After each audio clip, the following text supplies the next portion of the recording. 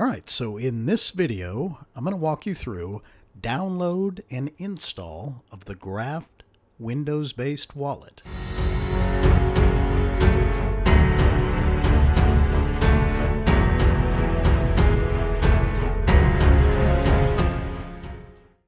Alright guys, so this is a quick, fast, and easy one. And like in all of my other videos, I'm going to go slow, but I am going to edit all of the space in between me talking and the downloads out so this video goes rather quickly. And don't worry, I'm going to go ahead and put all of the links that we use today in the description below. So just look below this video and you'll find all of these direct links. All you need to do is click on them after you watch the video, and it will take you right to what you're seeing right now on my screen. Alright, so as you can see, we've already got Android, Windows, Linux, and a Mac-based wallet. Now, the wallet that we're going to be downloading and working with today is a beta version. In my experience, I haven't seen any issues with it yet, but your experience or your mileage may vary. All right, so this download page, it actually has a good amount of information on it. Different applications that they have. The Crypto Find, that's a neat little application, and their POS, the point of sale. All right, so for this window, we're going to do Windows x86 x64 Graft Wallet Beta, and I'm going to click on that guy. It's going to go ahead and download. All right, now that it's done downloading, we're going to go to our downloads folder. And we're going to see the application here. All right. So for this, I'm going to go ahead and clear the screen off, minimize that, and I'm going to go ahead and double click on Graft Wallet. Might get a user pop-up, user account control settings pop-up. It's okay. Just click through it. As you can see, welcome to Graft Wallet Setup. Hit Next. Here is the end user license agreement. You can read through that at your own leisure. Hit I agree. And then we're gonna actually look for a place that we want to send these files. So for this, we're simply going to put it on the desktop. Now, I don't recommend doing this, but for this example, and I'll get to why in just a moment, but for this example, we're going to go ahead and place it on the desktop just because we're making a YouTube video.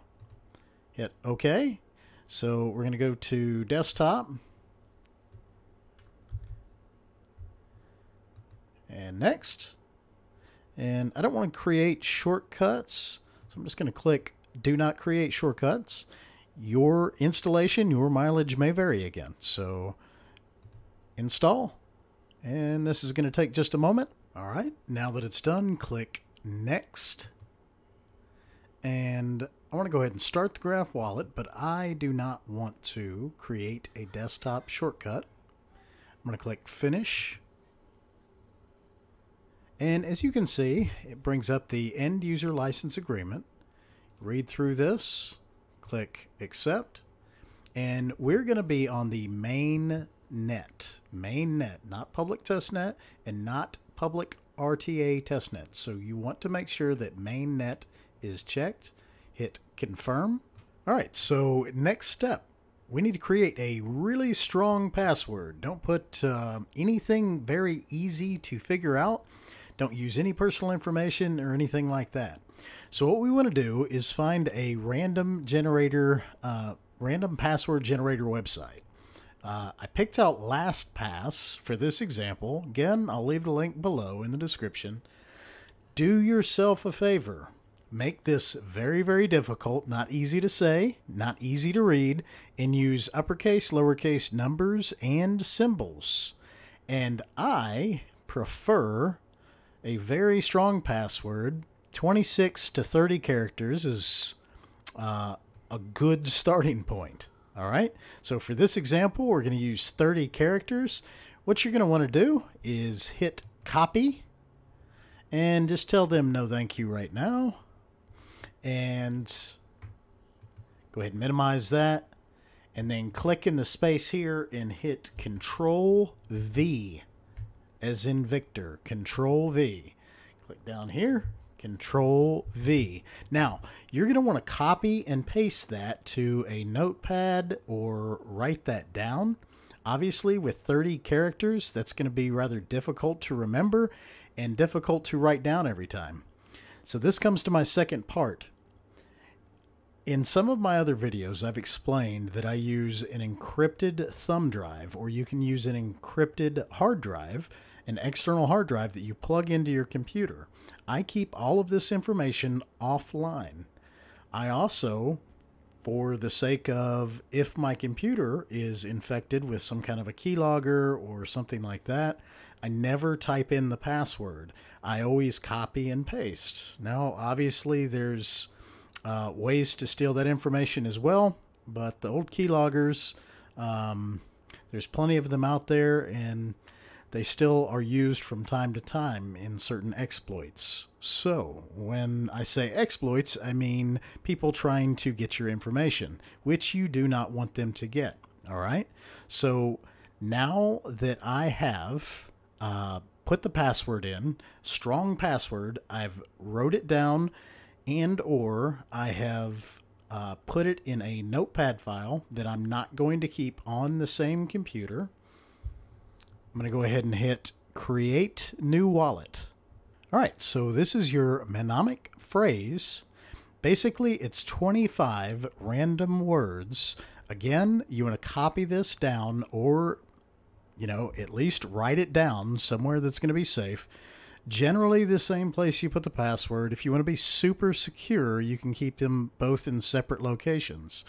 Now, because I am showing you this wallet that I have created, I will never put any coins into. It's very important, and I want to be very clear. Do not show your passphrase words here to anyone.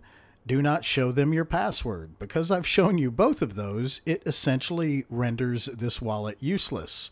Because if you have that information, you can restore a wallet. When you set this up, it actually asks if you want to restore a wallet.